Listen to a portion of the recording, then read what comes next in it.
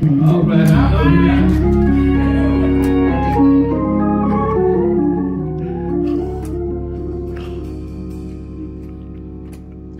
Thank you for joining us on the Mount Sinai Missionary Baptist Church of Memphis Incorporated YouTube channel. Let us pray. Our Heavenly Father, because obedience is better than sacrifice, teach us to joyfully obey you through your word today. In Jesus' wonderful name we pray. Amen. Our text for today is found in 1 John chapter 5, verse 1 through 3. And I'm reading from the English Standard Version. That's 1 John chapter 5, verses 1 through 3, with emphasis on verse 3. Verse 1 says, "Everyone who believes that Jesus is the Christ has been born of God, and everyone who loves the Father loves whoever has been born of him. And by this we know that we love the children of God when we love God and obey his commandments. For this is the love of God, that we keep his commandments, and his commandments are not burdensome or grievous." That's our text for today. Our subject is perfected love builds joyful obedience. Perfected love builds joyful obedience. So we might not be there yet, but we are on the way because God continues through his Holy Spirit to work in us to perfect his love in us for him and for one another, and therefore our obedience will become more and more joyful. Now, we're not talking about simply obedience, but joyful obedience. God's commandments are not burdensome, and everything in creation except man obeys the will of God. Fire, hail, snow, vapors, stormy winds, all fulfill his word. But we are like Jonah in the book of Jonah. You see how the wind and the waves and even the biggest of fish obeyed God's command, but the prophet kept disobeying. Even a plant and a little worm did what God commanded them to do, but the prophet stubbornly wanted his own way. Isn't that much like us in this day and age? We so often want our own way, like little children, in everything, all the time. Disobedience to God's will is a tragedy, but so is lukewarm, complaining obedience. God does not want us to disobey him, but neither does he want us to obey out of fear or necessity. What Paul wrote about giving, what he wrote about in the principle of giving also applies in living. God does not want us to give grudgingly. He does not want us to live obedient lives grudgingly or under pressure. For God loves a cheerful giver, as stated in 1 Corinthians, or 2 Corinthians rather, chapter 9, verse 7. So what is the secret of joyful obedience? It is to recognize that obedience is a family matter. If we want to really learn the secret of joyful obedience, it starts with recognizing that obedience is a family matter. That's where we first learn to obey in our households as children, obeying our parents. We are serving a loving Father and helping our brothers and sisters in Christ. And we have been born of God, and we love God, and we love God's children. And we demonstrate this by keeping God's commandments. Jesus said, obey my commandments, and by this all men will know that you are my disciples, Everybody will know who we are and whose we are if we obey God's word. There's a story of a woman visiting a newspaper editor. She stopped by his office and she's hoping to sell him some of her poems that she had written. The editor asked her, "What are your poems about?" She told him, "They are about love." And the editor settled back in his chair and said, "Well, read me a poem."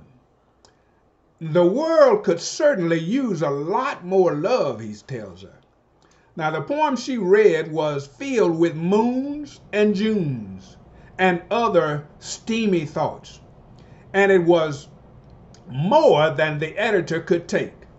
So he told her, I'm sorry, but you just don't know what love is all about. It's not about moons and moonlight and roses. It's something that like sitting up all night at a sick bed, or giving yourself to work extra hours so that your child can have food on the table or new shoes. That's what love is all about, he tells us. The world doesn't need your brand of poetical love. It needs some good old-fashioned practical love. And that's what the world needs today. D.L. Moody of Moody Press often said every Bible should be bound in shoe leather. And we should show our love to God not by empty words, but by willing works. We are not slaves obeying a master. We are children obeying a father. And our sin also is a family matter. One of the tests of maturing love is our personal attitude towards the Bible, because the Bible is where we find God's will for our lives being revealed. 1 Corinthians chapter 2 verse 14 says, an unsaved person considers the Bible an impossible book, mostly because he or she does not understand its spiritual message. An immature Christian considers the demands of the Bible to be burdensome. They are all, to a certain extent, like a little child who is learning to obey and who asks, "Why do I have to do that?" Or, "Wouldn't it be better to do this?"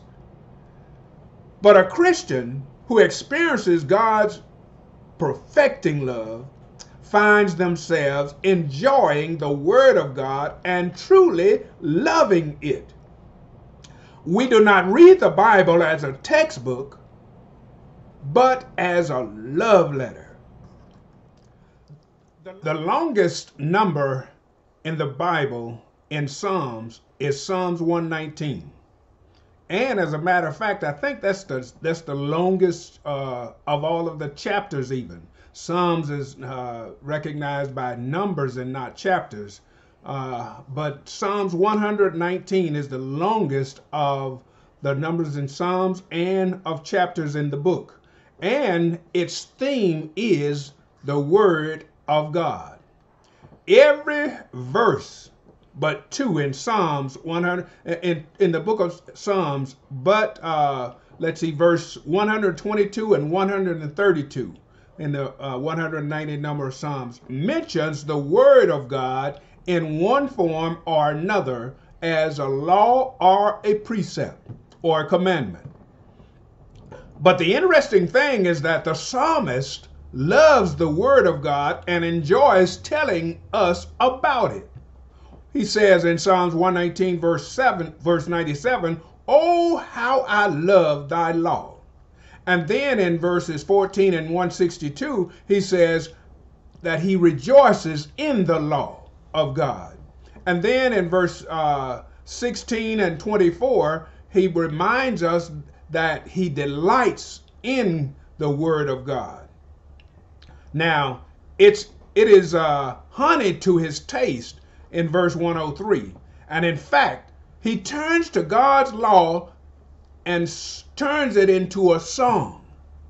He says, thy statutes have been my song in the house of my pilgrimage.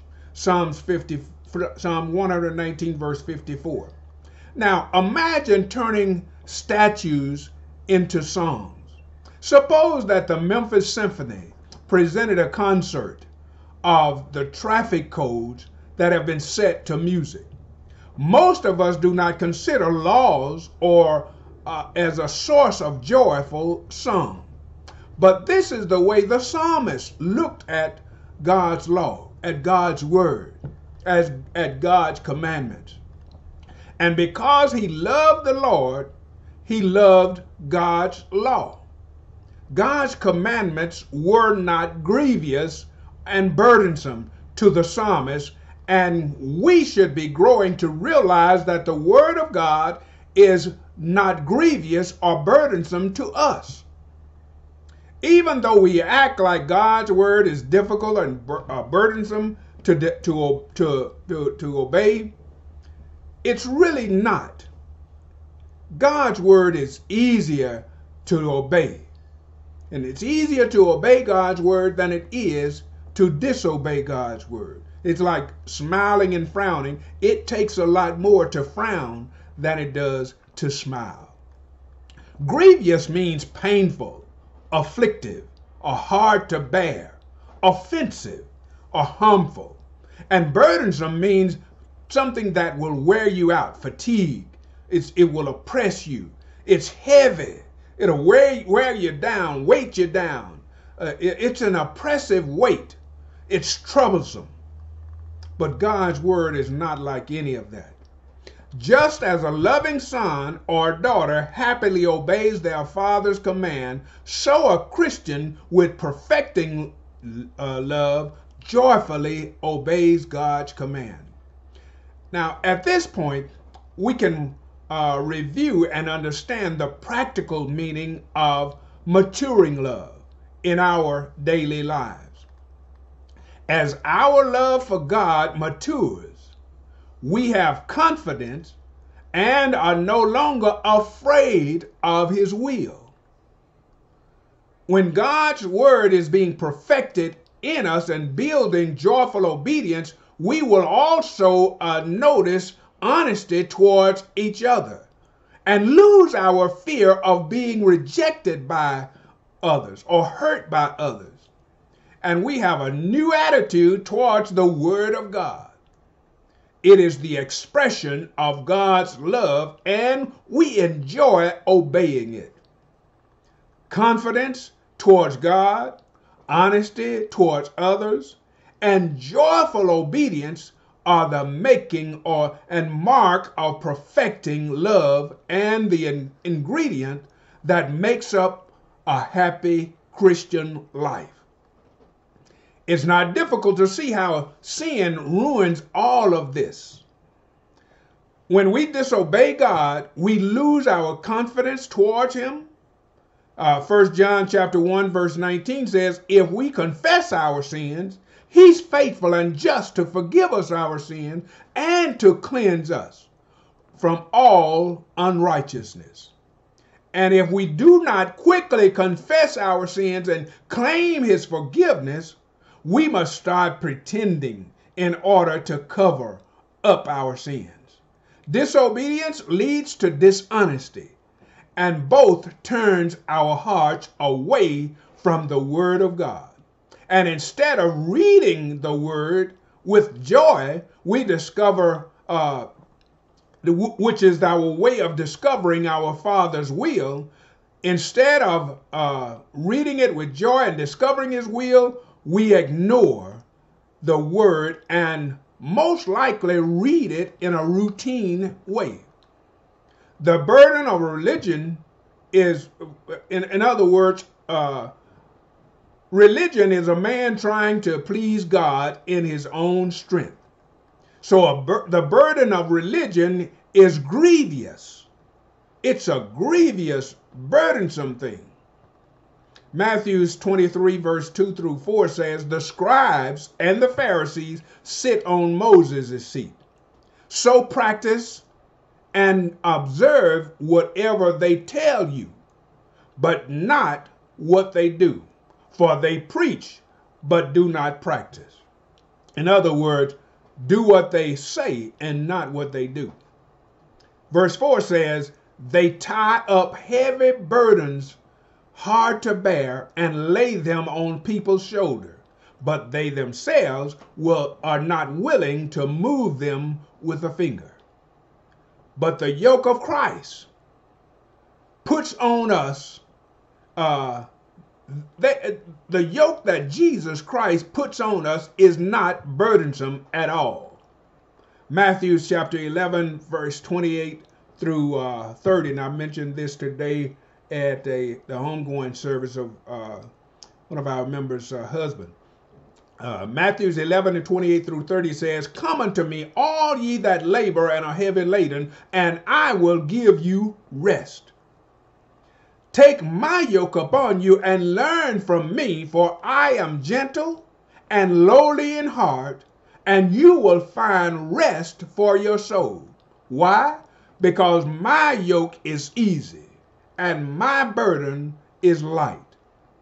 Love lightens burdens, make them easy to carry. Jacob had to work 7 years to win the woman he loved in Genesis chapter 29 and verse 20.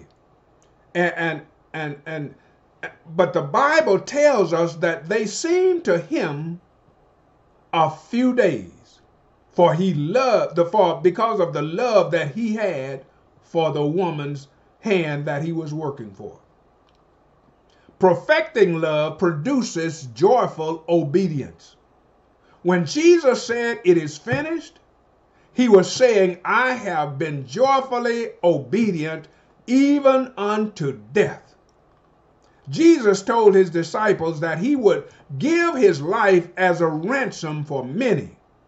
Mark chapter 10 verse 45 says, for even the Son of Man came not to be served, but to serve, and to give his life a ransom for many. To remove evil from the world, he would suffer, taking evil on himself. Philippians chapter 2, verse 7 through 11 says, but made himself of no reputation, and took upon him the form of a servant, and was made in the likeness of men. And being found in fashion as a man, he humbled himself and became obedient unto death, even the death of the cross. Wherefore, God also hath highly exalted him, and given him a name which is above every name, that at the name of Jesus every knee should bow, of things in heaven, and things in earth, and things under the earth, and that every tongue should confess that Jesus Christ is Lord, to the glory of God. The night before his death, Jesus prayed in a grove of olive trees called Gethsemane, which means olive press. Olives were crushed under a stone pillar to extract the oil. Hebrews chapter 10 and verse 2 says, looking to Jesus, the author or the founder and perfecter of or finisher of our faith, who for the joy that was set down before him endured the cross, despising the shame, and is seated at the right hand of the throne of God. Words can't do justice to the intense agony that Jesus experienced in the olive grove as he anticipated the pain and suffering that he was about to undergo. Joyful obedience of the wicked is but for a moment. That of the righteous is everlasting. The wicked rejoice, but their joy is simply like shooting off fireworks. They blaze away and seem to put the modest little stars in the sky to shame. but it's all just for a little while. Then they're all over in even a moment, while the quiet stars are shining still. The light of the world was extinguished on the cross, on an old rugged cross. But early in the morning, 3 days later, that light shined of a glow that shines brighter than the noonday sun and shines forevermore throughout eternity. Jesus is the light of the world, and we are a reflection of his light. So let us learn from the Word of God the importance of joyfully obeying God. Joyfully obeying God, not grudgingly. Let us pray. Our Heavenly Father, we ask that you would keep us in despair, guide us through the valley of the shadow of death, and use us in this dark world for your glory. In Jesus' matchless name we pray. Amen. Don't forget to mask up and then practice social distancing. Continue to do that and continue to wash your hands often. And just like Jacob was, the time passed fast. And our time of having to do this will pass quickly, even though it might be years, as it was with Jacob. But learn to joyfully do what is right for yourselves and for others in obedience to our Heavenly Father. And with that, I'm going to bid you farewell until the next time. I love you. Thank God for each of you for viewing these sermons and Bible studies from Mount Sinai and to Mount Sinai and for Mount Sinai. And just hang in there. Take care. Bye-bye.